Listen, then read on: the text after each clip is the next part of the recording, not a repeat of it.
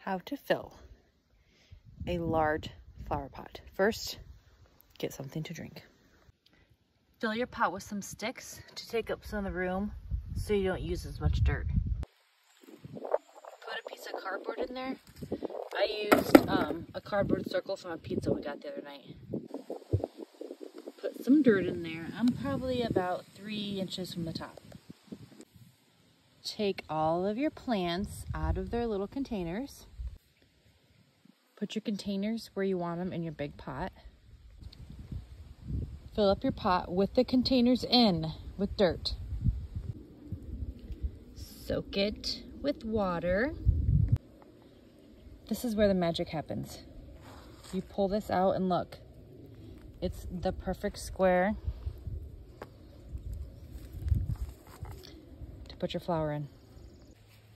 And there you go, a perfectly placed